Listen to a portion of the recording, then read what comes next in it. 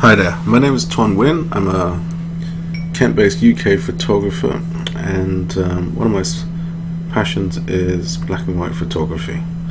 You may have seen my first video around how to process images for street photography into black and white, and I'm very thankful for those that have enjoyed that video and have left positive comments. So this is my second, and in this particular video we'll try to process long exposure landscape images with an architectural element into black and white.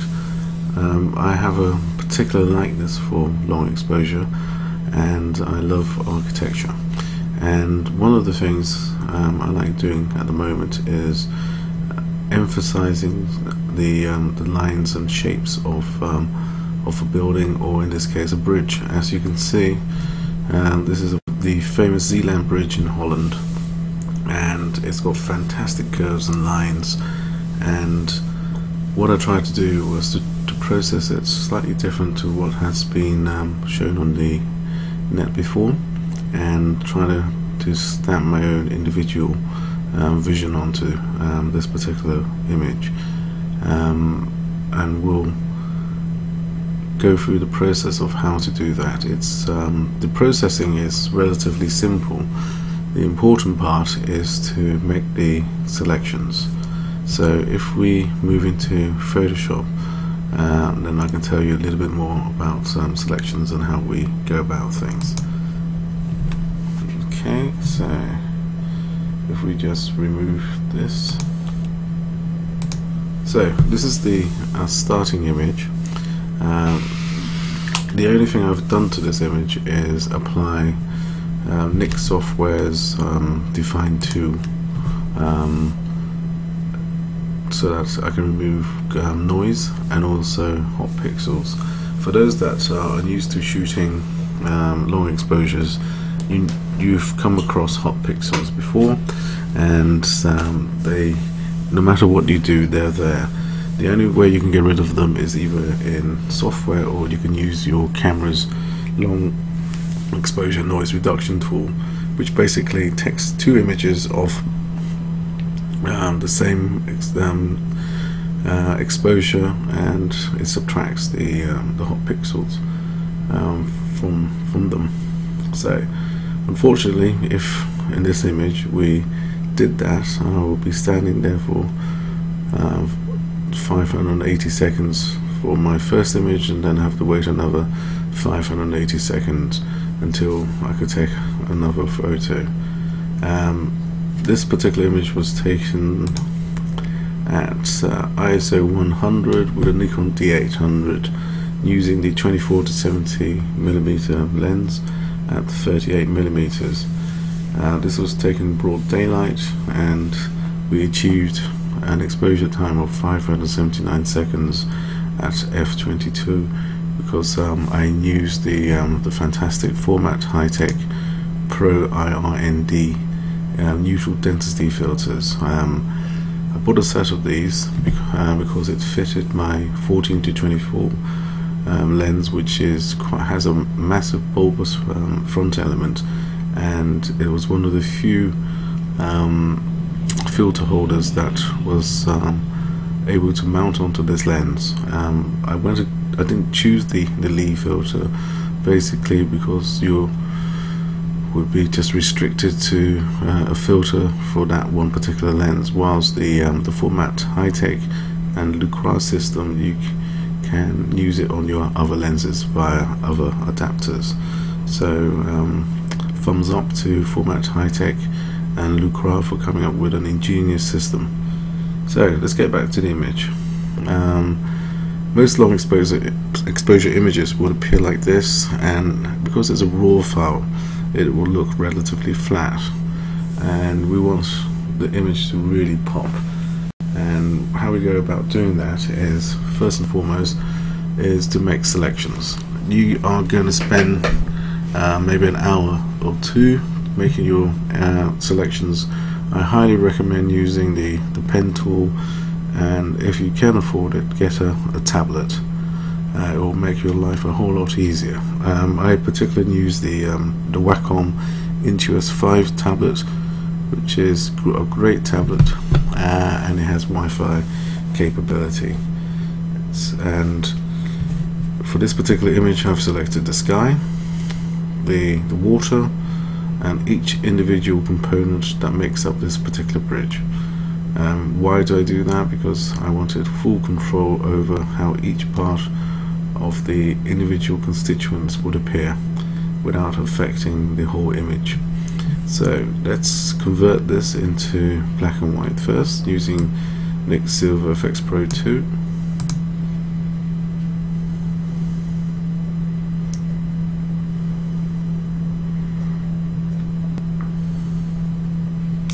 And those that have seen my first video will know that I like to use presets as a starting point. My preset for street photography is the high structure, harsh and smooth, but that wouldn't apply for this particular image, as I'm looking for a smooth, silky effect. And to me, from experience, I quite like the full spectrum preset for this. So we'll go for this particular full spectrum and we'll click OK.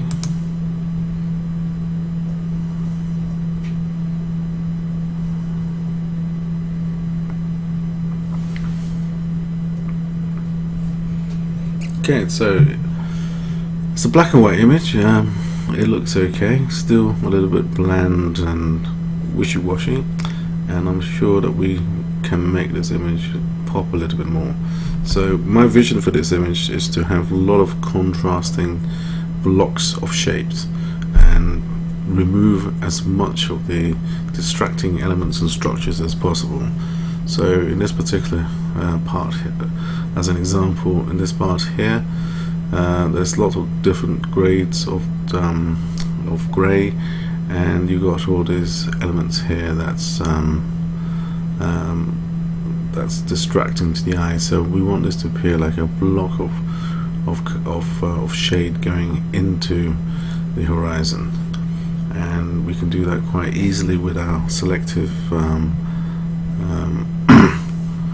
processing. So the two biggest elements is the sky and the water, so we'll process them first. So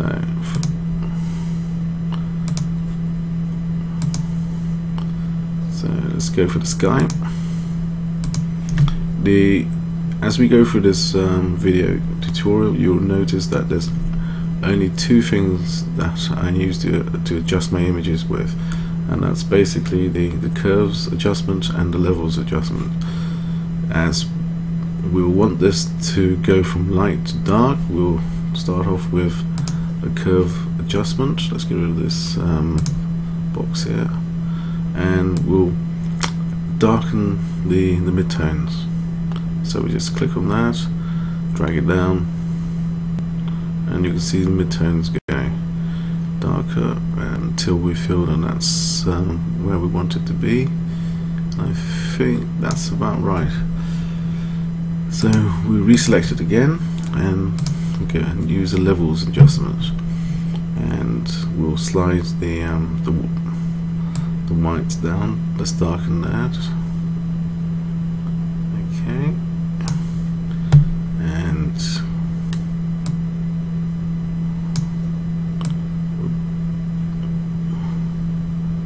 okay, so quite like that. And let me see.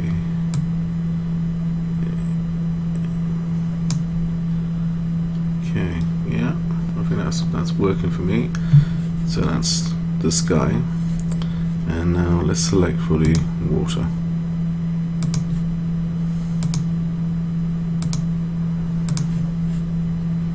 And with water, we'll probably just do a levels adjustment.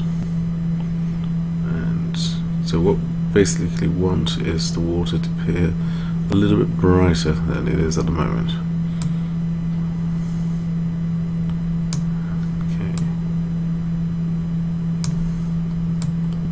and then it's contrasting against the bridge and also against the sky quite nicely. Okay, I think I like that. And now we'll go through each individual component of the bridge and adjust them accordingly. So let's start off from top down.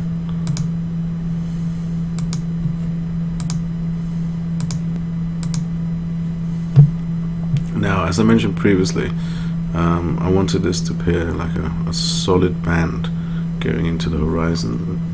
So to achieve that, we need to close the gap between the different tones in this section. So we'll start off with a curve adjustment, and we'll bring the mid-tones down.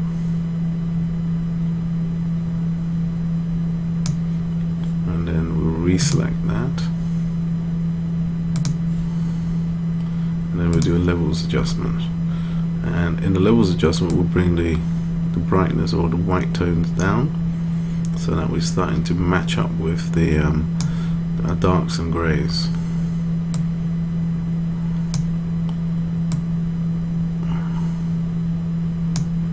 And lighten up the blacks a little bit. As you can see, we're coming closer together. There we go. And a little bit more. Okay.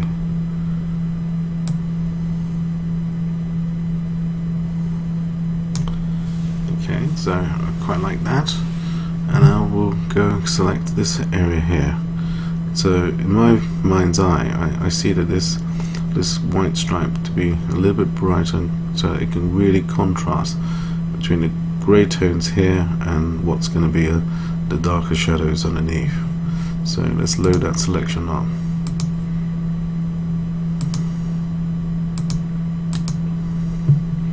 And we'll just do a levels adjustment, and we just bring the whites up. There we go. And now we'll deal with the shadow area here.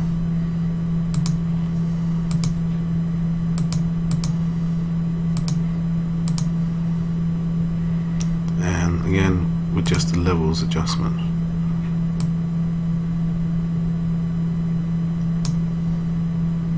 Bring down some of the whites. Okay. And now here I see this as a much brighter white than it is at the moment, so we'll adjust it accordingly.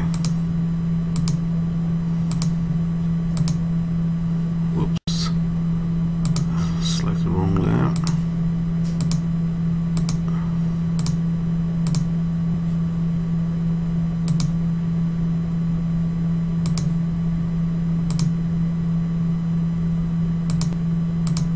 There we go. Do a levels adjustment. Again, it's quite simple. We'll move the highlight slider up, and also the grays there. There we go. And that's, to me, that's quite pleasing. And we'll do the same for underneath the bridge.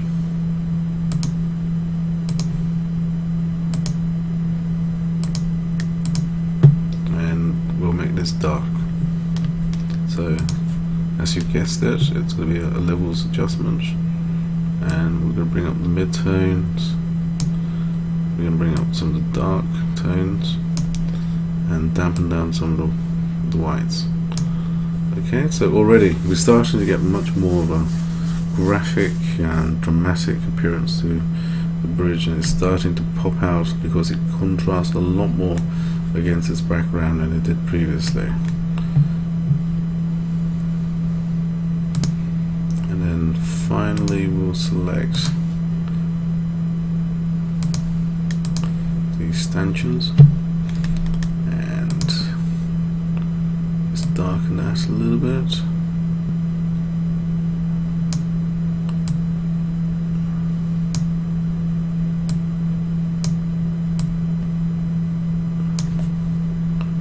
Okay, so I quite like the appearance of that now. And as you can see, if you take the time and make your selections, its actual processing is very, very quick. All we have left to do now is basically paint on light, and we'll do that using a paintbrush, and we'll set the paintbrush to about 30% opacity and 30% flow, and press Q for selection, and we'll lightly paint on our selection.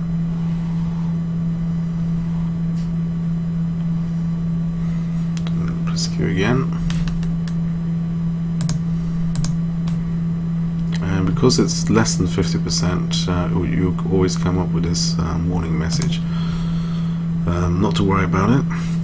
Click on the levels box, and then start the process of bringing up some more of the white there. So we'll drag that across, and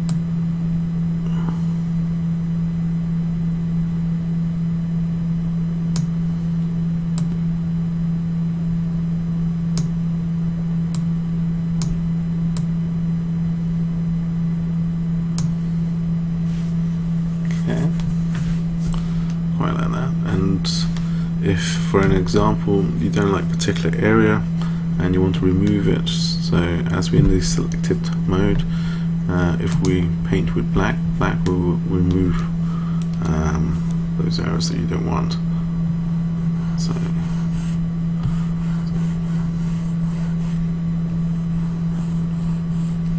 now we can start to focus. Basically, we're focusing light and painting light and taking away darkness where we want to. So I want this area here to be a bit more lighter.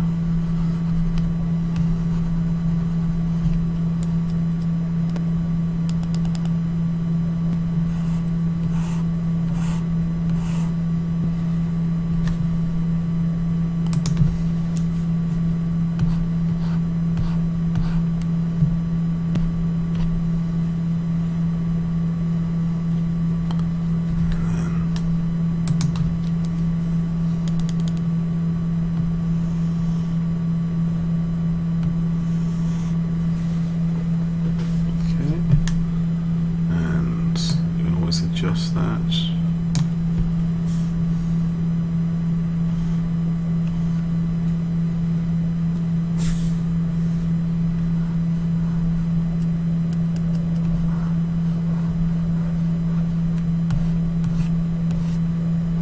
Okay.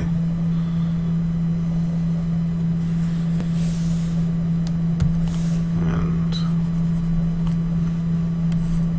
so you can be as artistic as you want, painting lights and darks in there, but we'll leave it at that.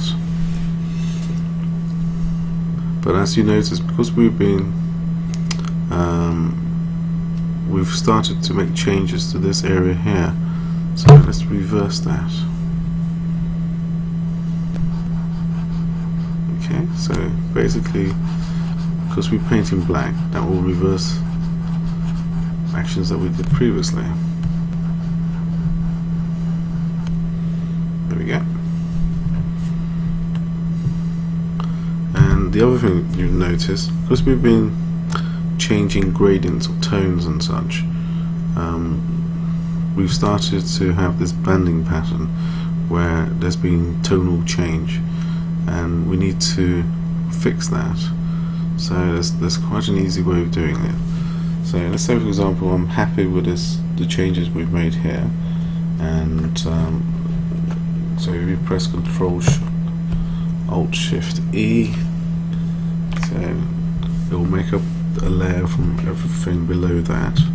So now we've got this layer, we'll start working on that to get rid of the banding patterns. So the banding patterns occurs in the sky, and it's also occurred in the water.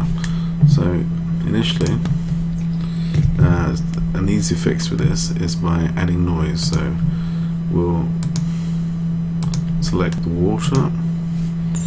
Let's come in a little bit closer. See the banding pattern there, and then we'll go to filter, add noise, and we'll go with Gaussian blur, and around between 2 and 3% is sufficient. And as you see, the banding has disappeared completely. So click OK, and we'll do the same for the sky.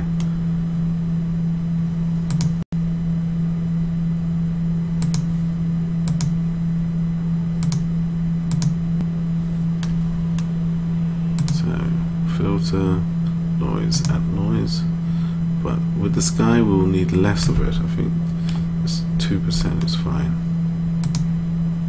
There we go. And all of that changes will not affect the actual bridge structure itself. So we'll deselect that. So the other thing you'll notice is where we've made significant changes, we're starting to get like a halo effect.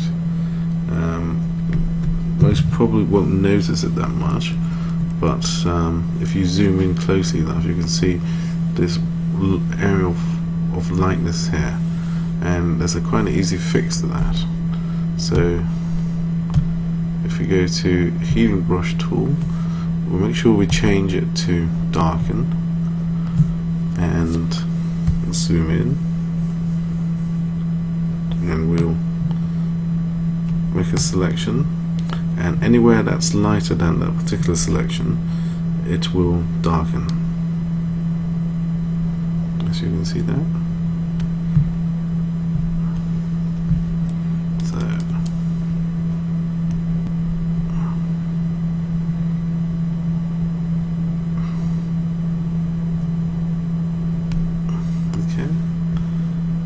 Something down here, and where it hasn't worked very well, we can go back and use the spot healing brush and get rid of it.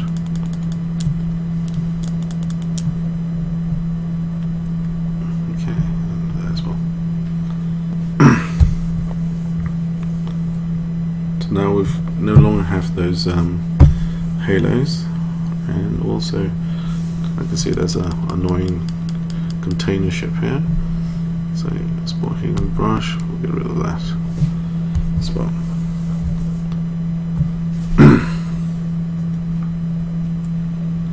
So that's a very quick tutorial on how to process this type of long exposure landscape image, and the processes involved such as selection and how to use Silver Efex Pro 2 to form the basis of your processing work. It's very easy, very quick. All you need to know or use is Silver Efex Pro 2 and the levels and curves adjustment. But as long as you've made accurate selections in the first place, you will have absolute control over the whole image. By tweaking the individual components of the image, you're able to then bring contrast and life to an otherwise flat appearing image.